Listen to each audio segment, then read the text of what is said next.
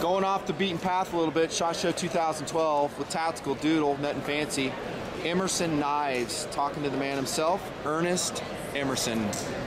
How you guys doing? Thanks for making time for us. Yes, indeed. Anytime for that, because this is what the SHOT Show is all about. We've gotten to the point where it's more about friends than it is about selling knives, and that just makes everything a lot more fun. Exactly. Okay, Ernest, we talked off camera. I reviewed your CQC8 in 2008. It's one of my all-time favorite combat tactical knives. Fast, it's solid, build quality, just amazing.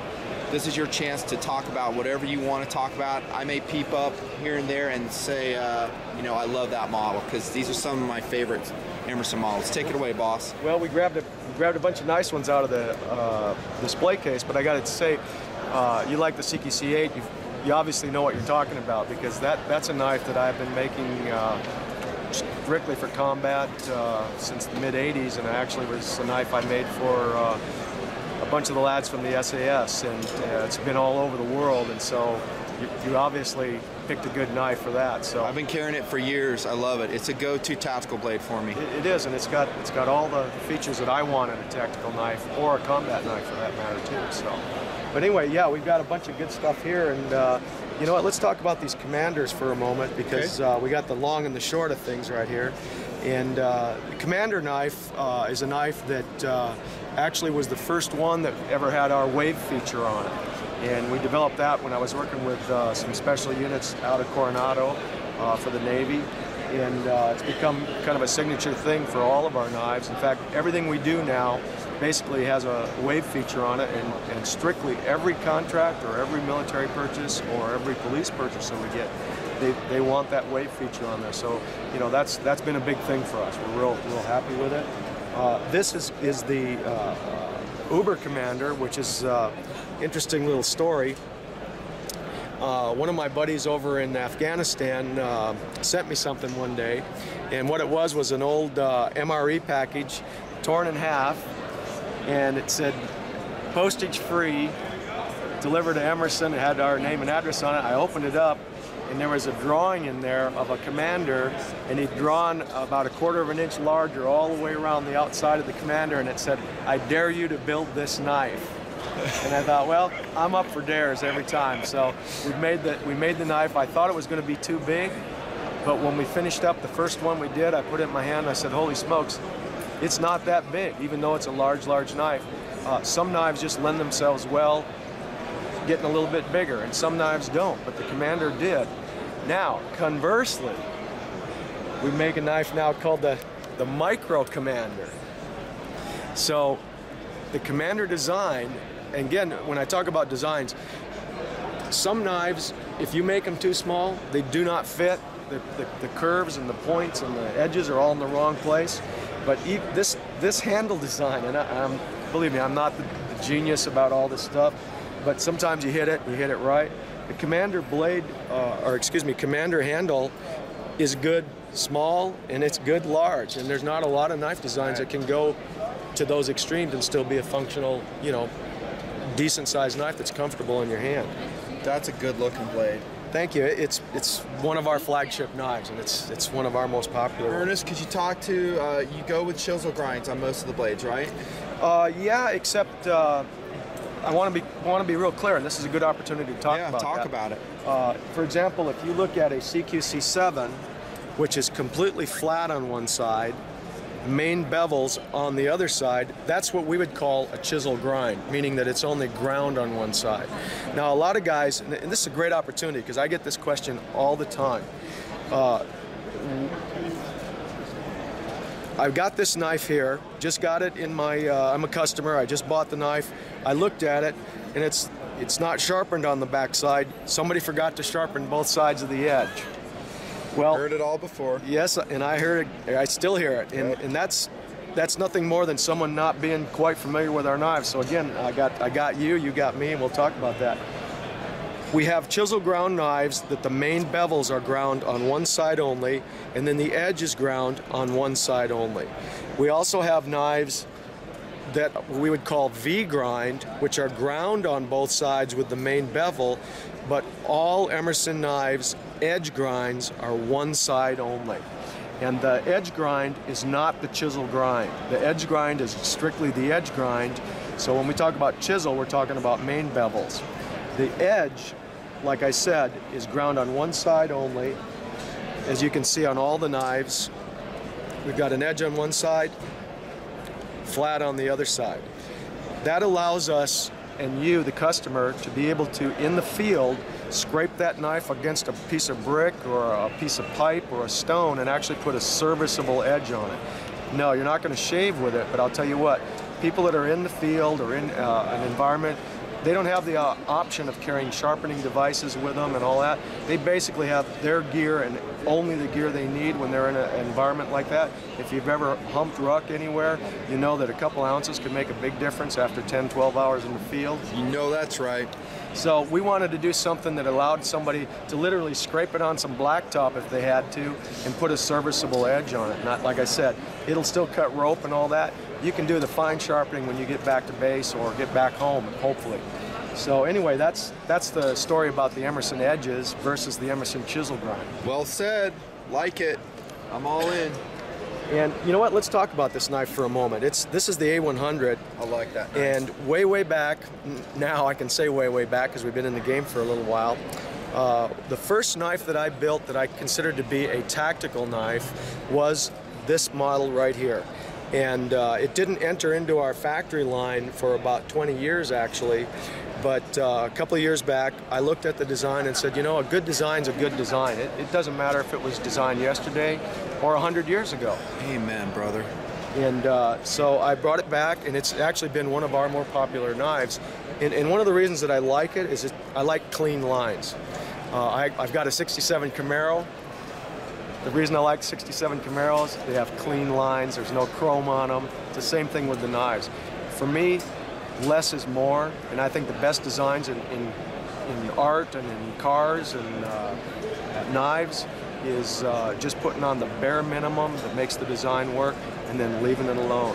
Because again, you're always tempted to say, oh, we could put this on there, we could change it a little bit, but I learned a long time ago, and again, talking about cars, cars were better when there was one guy designing the car. Now you've got 200 guys designing a car, and they look terrible. So again, that's my baseline philosophy about design and about the knives. There is a point where they're done, and anything else you're going to put in it, you can ruin the recipe by putting too many spices in the stew, and that's the way I feel about it. Well said. Wow. Gypsy Jack. Every once in a while we go a little crazy. I design a lot of stuff that's strictly tactical, but you know, you got to have fun and do stuff just because you want to sometimes.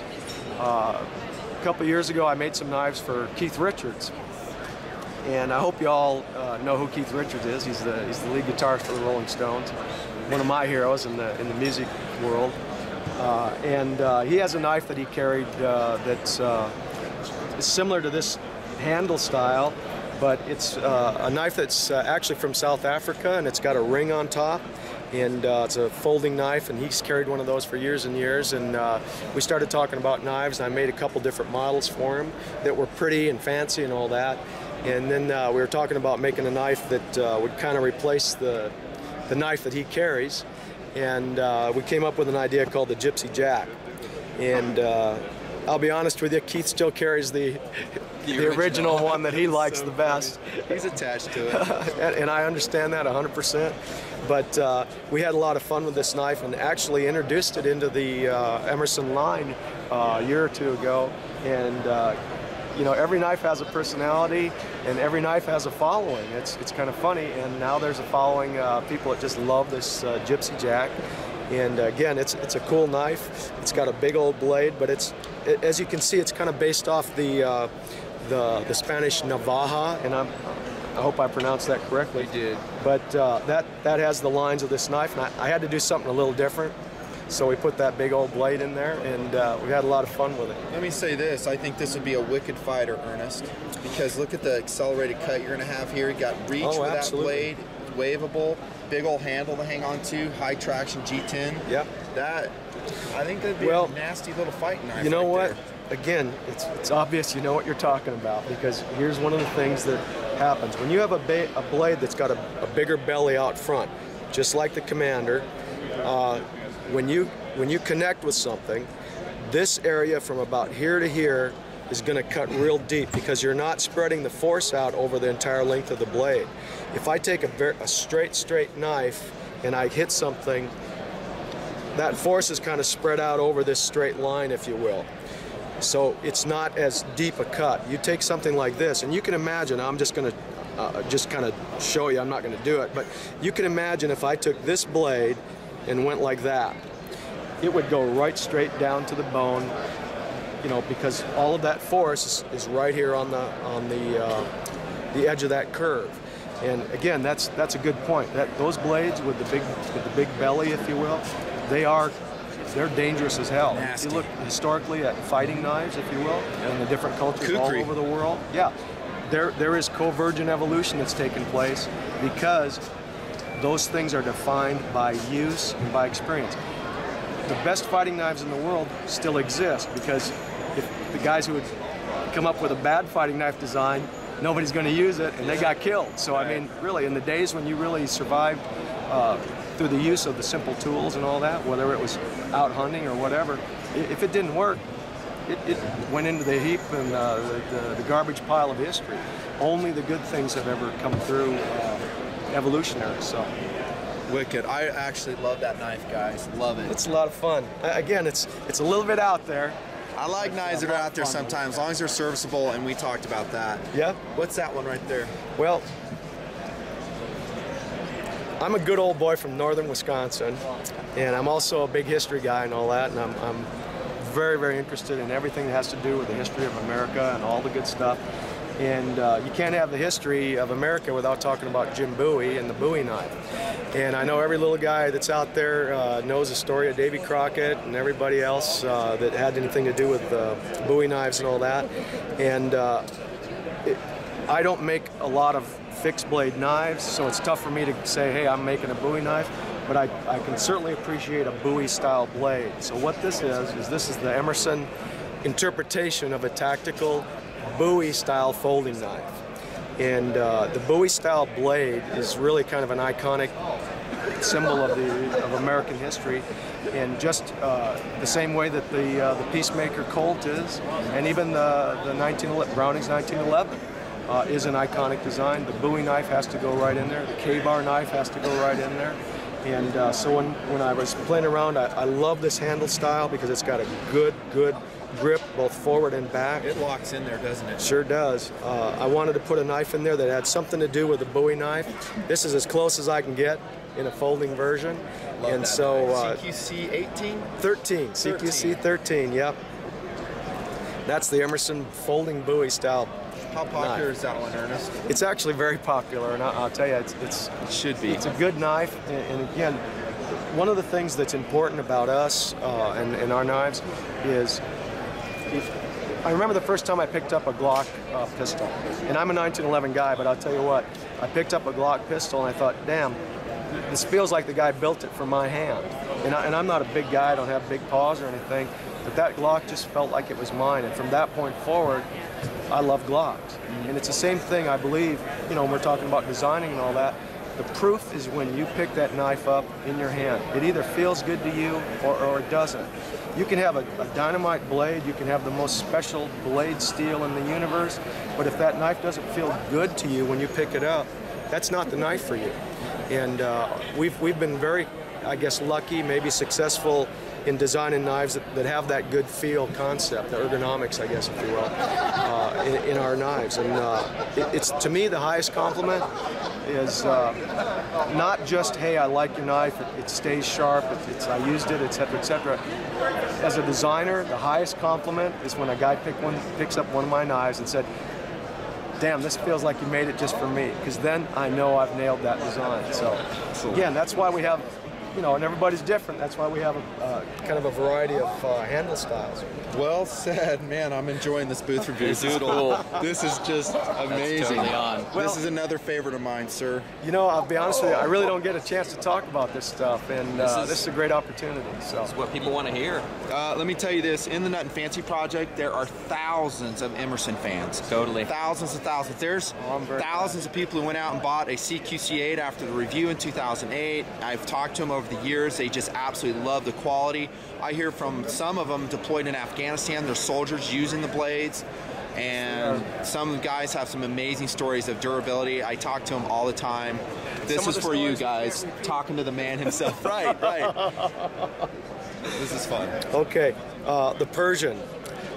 This goes back a ways with me. When I was just a custom knife maker working in my garage, I made some fixed blades for some guys that were, at that time, there was a lot of action going on in Kosovo and Bosnia.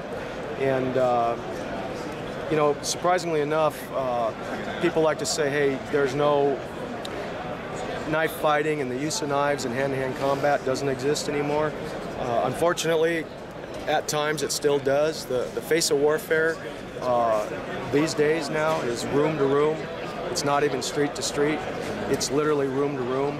And people will walk into a room and sometimes someone will charge out with a knife. Sometimes they'll charge out with whatever they have at hand and just start fighting with the soldier. And back in Bosnia, I had some guys contact me. We were working with an international group, actually, let's say, and they said, we want a knife that we can use for specific purposes. And you know, without going into a lot of detail, we'll leave it at that. But we developed a knife, you know, and again, I'd like to say I did this, I did that, I did this, I didn't. Almost everything we've ever done has been, excuse me, with feedback, with ideas, with direct input from the guys that are going to use the knives. And I'll be honest with you, I'd like to think that I'd like to think I'm one of the best knife designers in the world, but I'll tell you where I really think I am the best is I'm the best listener in the world when it comes to designing product. Because again, I'd like to say it was all me, it ain't. It's all the people that have been coming to me and maybe recognizing that I can put some of their ideas into place that turn into a knife. This is a perfect example. We made a fixed blade. It was called the Tactical Persian. They used it over there, and I got to tell you one quick story. Please. This is about as far as I can go with it, but there's a couple grave diggers over in Kosovo that ended up with a couple of those Tactical Persians because they got used and left where they were used. And the guys told me, they said, I don't know if I can swear or not, but yeah, a little bit. They said, God damn it, some gravedigger in Kosovo's got those Tactical Persians right now. So anyway, we'll leave it at that. But a good design is a good design. Like I said, it was a fixed blade. We looked at it and said, hey, we could turn that into a folding knife. And the reason I like it, it's got this nice, clean, upswept curve. And again, it's a little pointy. And I'll be honest with you, this is not a great utility knife because you can see that's a pretty delicate edge up there. But again, it's a knife that it's very effective if it's ever used in a self-defense situation. It's a little big, for me anyway, but I love the curves. I've always liked the Persian style blades. Again, you know, you think about the Persian scimitars, there's a reason they exist. It's because they're very effective. And that curve, as it drags along, if it's cutting anything at all, it just keeps engaging sharp edge after sharp edge after sharp edge. Great penetration capabilities on that too. Well, probably through body armor, soft body armor. No you know, problem it's with funny that. you bring that up because we've had several people actually recently buy this knife specifically. I don't want to go there. I'm sorry. I'm gonna stop with that. Well, I'll say it. Yeah. Unless you have a knife vest on, one that's specifically designed against an edged weapon, this will defeat it. We'll just leave it at that. We'll leave it at that. It's a nasty, nasty knife. I love the edge, the accelerated cut. That has a beautiful handle on it too. Yeah. Look at how the radius on that fits your hand. Yeah, and it actually fits it in both directions. Yeah. And again, let me just say, per your last comments, it's obvious you know what you're talking about. Thank you very much. I try. I could go into I'm details, always learning. But we'll leave it. And it's a privilege to meet you. Here's a black Commander. We didn't show that one. Just real quick. Actually, we have a black coating, which is similar to a gun coat, and we have a stonewash finish, depending on what the customer likes. We've had a lot of fun with all these knives. This right here, this stonewash here. Yeah, it's just gorgeous. It's actually quite pretty. I love it. You know, but even tools can be pretty, I guess. That's a cool thing, and we just have a lot of fun with what we do. To me, it combines when it's a work of art that is functional. That in it on both levels. In a Nutnfancy project, I call it two kinds of cool. First kind of cool is functionality and roll. Second kind is that what you already talked about, and that is that it just connects with us. We put the knife in our hands and we go, oh man, this blade rocks. I know, that's the same rocks. with me. It connects. It's like slipping into a nice sports car, man. It just feels so good. How about choice of steels? You want to say anything about that? What your preferences are, what you like, what you don't like, what your experience has been? Damn, this is a good opportunity. Again, I'm telling you, there's so many things that I don't get a chance. Unless you're standing here in front of my booth and we're talking specifically to an individual about some of these things, I never get a chance to get it out to the general public. My privilege. Yes, choice of steel. First off, I'm going to say one thing. I'm very loyal. I'm very loyal to the people that were there for me when we started. Crucible Steel was there for me when we started. They came to us and said, Ernie, if we build sheet steel in 154 formulation, will you use it? And I said, absolutely. I'm using ATS 34 at the time. I said, for gosh sakes, it's a copy of your steel. Are you kidding? A U.S. made steel? We're all about everything being made in the U.S. Damn right we'll use that steel. And they were there for me. They've been very good to us over the years. So I'll be honest with you, are there other steels out there? Yeah, but I'll tell you what, I place a high premium on loyalty. And I'm telling you right now, to me that says a lot about them. So we use it. I love 154, for the record. I absolutely love it. It's been such a good performer for me personally. So I want you to know that I'm a big fan as a knife reviewer of that. Well, the thing about steels is, number one, every year there's a new super steel. And next year there's another new super steel, and there's a super steel the year after that. And we don't jump on the bandwagon, and without sounding too arrogant or whatever, we don't sell our knives based on the newest steel or the newest handle material or the newest whatever. We sell our knives based on basically the design and the reputation and the fact that if you bought a knife from me 10 years ago and bought a knife today, you're getting pretty much the same thing. It's like a Chevy 327 engine. It's there, it's been there, and it will be there. The reason that we like the 154 is, let's say that there is a steel out there that you can heat treat up to a high Rockwell. We don't heat to a high Rockwell. We heat to a 57 to 59 Rockwell. So even if you came to me and said, hey Ernie, you can take this to a 64 Rockwell, we wouldn't heat treat it to that hardness anyway. So there's no reason for me to search for those types of situations, and I'll tell you the reason why now that we got the moment to do that. Loving it. It doesn't have to do with anything about edge holding, because people talk about, well, this will cut 1,000 pieces of rope, and this one cut 800 pieces of rope, and this one cut 100 pieces of rope. I guarantee you, I will dull any knife. I have dulled any knife. I live on a ranch. We've got horses. It's a working farm. Any knife I've ever had, I can dull in 15 minutes, in 5 cuts, it'll dull. Yep. The point is this, I am not as concerned, and my customers, my original customers, were not as concerned about edge holding as they were about breakage. Because a dull knife is still a knife, a broken knife is no knife. And so people misunderstand when they say, oh, you use it so it's easy to sharpen. No, the reason is it's because we don't want our knives breaking. That's why we back it down to a 57 to 59 Rockwell. It's very simple. People that use knives understand that. People that are trying to sell knives that based on my feature's better than your feature, they're going to play all those cards and all those details and all, this is a 68 Rockwell and yours is 67. I don't play that game. So, we're confident enough in what we do that we'll stand next to anybody, anytime, any place, and put our knives up against it. And our customers know it. You know what struck me about Emerson is your staying power. Staying power. I mean, you continue to sell knives in a very competitive cutlery market. I mean, there's some great blades out there. I talk about them all the time, and yet you continue to have customers in real-world places. I'm talking LE, military, guys putting their lives on the line, carrying these blades, and it doesn't go down; it increases. Well, you know what? We haven't advertised in over 10 years, and we have not advertised. I know. And so there's got to be something going right, and again, that's all word of mouth. I mean, really honest. It's our customers. We have the most loyal customers in the world.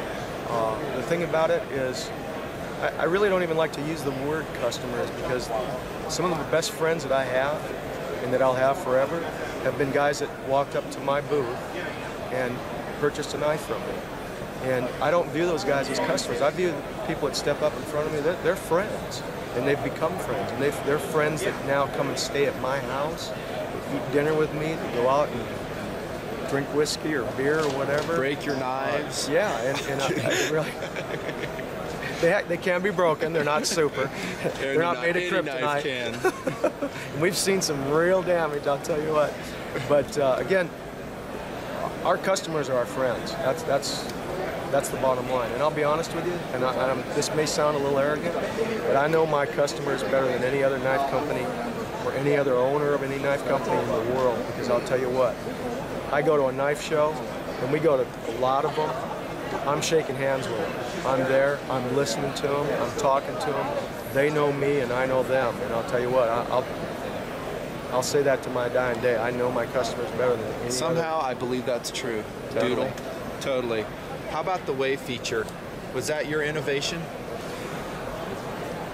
Damn, I wish I could say that I sat down and said, I'm going to design the wave feature.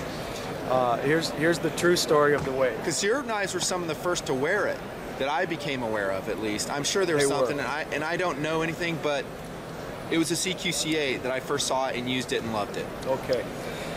The first knife to ever have the wave on it was the Commander. And the reason that it did was, again, I was working with, and you know, I guess I'll take my moment to plug. We've had an incredibly strong relationship with the Navy SEAL teams since I was a guy working in my garage almost 30 years ago. And there's a whole backstory to that. Told you. Which you can find various places. Yeah, it's out there. But the reason that wave exists is because I was working with a special unit inside the teams, and they said, Ernie, we want to have a knife that has these certain features on it, and one of them is that we want to have some kind of a blade catch on top of the knife, in case it ever had to be a situation where it was engaged with somebody or something. They didn't want the ability of something to slide up that blade, because you hit something, boom, it slides up. They don't want it to slide up into the hand of the operator. And I said, well, let's put this little catch on top. It can't be too big because it'll be in the way of everything. So I put this little feature on top of the blade, and it looked like a wave. And I said, well, people started calling it the wave. But what happened was, we had some guys from Coronado that called me and said, Ernie, come on up. Or they called me and said, is the knife ready yet? And I said, come on up. I've got the prototypes just developed. So it takes about 90 minutes for them to drive up to my house. So they booked on up. They got to the house. They looked at the knives and they said, hey, that's what we want. We'll take them back, do a little T&E on them. And they left my shop. And about 90 minutes later, I'm sitting in my shop, and I'll show you what was going on. Isn't this awesome? This is awesome. Actually, I've got a Commander in my pocket. I was sitting at my shop, and I had my hand down here, and I went to pull the knife out of my pocket, and as I pulled it out, I noticed it's partially open. And I thought, wow, what's that all about?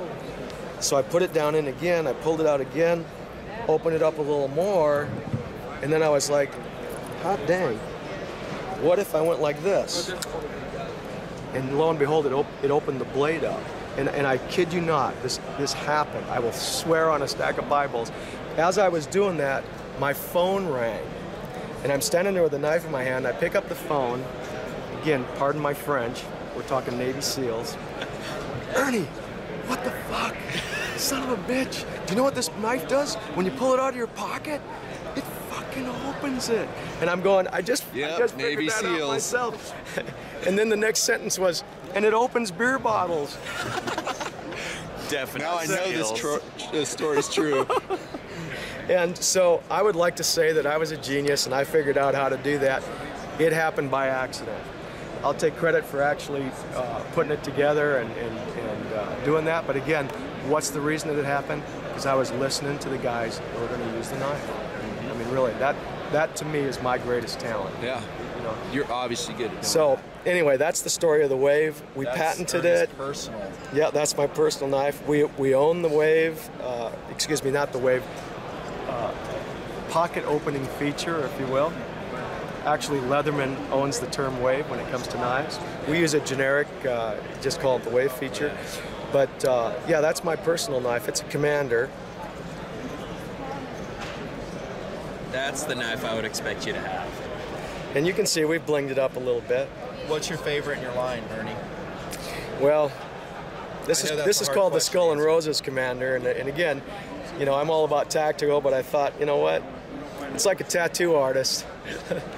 Sits around and tattoos on himself.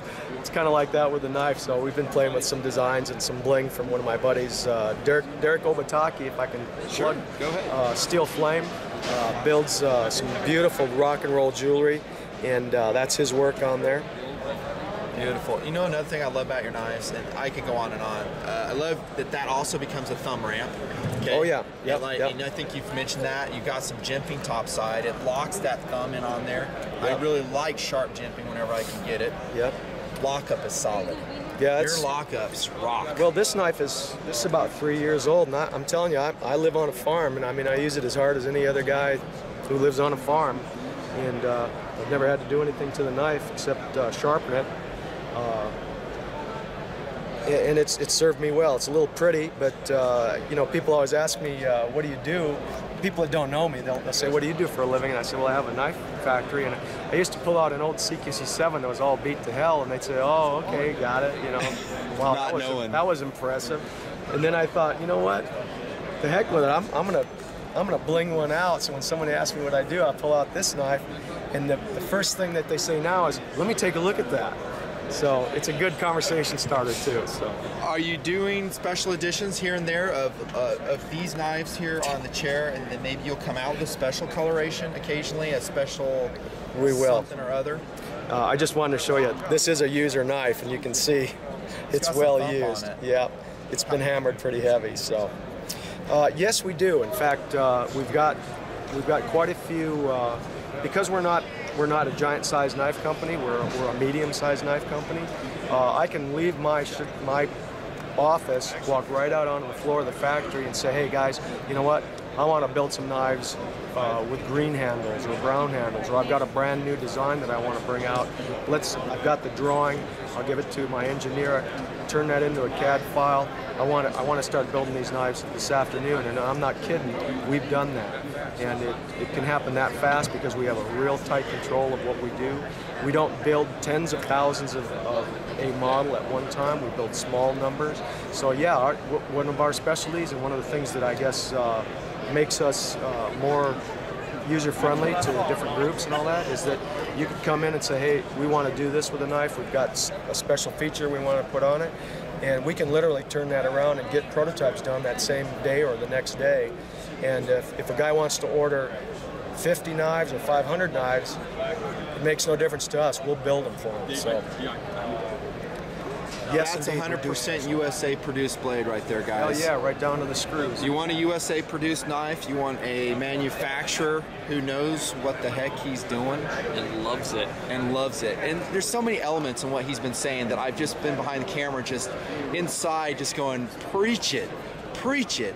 One is your passion, that you are passionate about what you're talking about. And what you see in Emerson knives, it is a direct interpretation of your personal philosophy, and you don't waver from that. You're not influenced by anything other than what's in your heart, and you go, this is what I believe, this is what I know works for the guys out there going into harm's way. These are blades that are going in and probably have killed a few bad guys in their day. I'm just saying. Probably. And I love it. I can only respect you for that because it is just awesome. Now I got to be honest. Let me interject. Go ahead. It ain't just me. My wife Mary runs the business. We met her. She's a sweetheart. My daughter Megan works there. My daughter Rachel works there. My wife's mother works there. So we're a family owned and run business also. So that's important too. And I'll tell you. Small businesses is the lifeblood of this country. Without them, there would be no United States of America. Yep. So again, when it comes to us being USA made. We're supporting other companies that build the G10, that build the steel, that make the screws for us, that smelt the titanium, and I'm proud of that too, because you know, without that, I wouldn't be making knives. Sometimes I talk about price. I don't really care what the price is. It's worth it with an Emerson knife. I mean, I'm going to go out and search for the best price I can from the people who sell your blades. Yep. I want a good deal for that knife. But hearing the story of Emerson, knowing the quality levels, some things that are just worth the money. Because they're knives you bond with. It's functional. It's a lifetime blade. You know, you combine the art, you talk about how it feels in the hand, and that's really what I look for. There's so many cool knife designs that I don't feel attached to. And I actually had that CQC8 for a long time, and I carried that just because I loved it. There was something. He took it from me, dude. I did take it from him. I'm like, where's the CQC8? And he's like, I love it. I carry it. I went off to school and I came back and I was like, where's that CQC? We need to get some more of Today, these. he still has it. We need to review some more of these. Well, you you're in watch the the right comments place. of this video, man. Thank you, guys. You did an Appreciate it. awesome job, Ernie. Anything else that we didn't talk about you'd like to tell the world? Well, if we could for a moment, Mary, Megan, could you come over for just a sec? Sure. Just want to introduce, my youngest daughter is in school right now and couldn't make it to the SHOT Show. Where's This Mom? is Megan right here on the right. Hi. This is his My daughter, Megan. She runs all the sales and everything. Is Mom around? or No, is she ran off. Mom ran off. She but did the she'll be lunch back. run Well, probably. she wheeled off in her wheelchair. She's got a broken foot right now, so That's lo right. and behold, before the SHOT Show where you got to walk miles and miles of aisles, my wife broke her foot about 2 weeks ago. She's recovering and all that, but she's on crutches in a wheelchair right now, so Awesome. she'd be here if she could. Well played, sir. Thank you for well the played. opportunity, This is a guys. Nutnfancy project, having a privilege and honor to talk to Ernie Emerson, the story behind the knives, the story behind the steel. It is a very impressive philosophy. Awesome. Well played. This is going to be a gold star review thanks to Ernie. Nutnfancy signing off. Thanks, guys.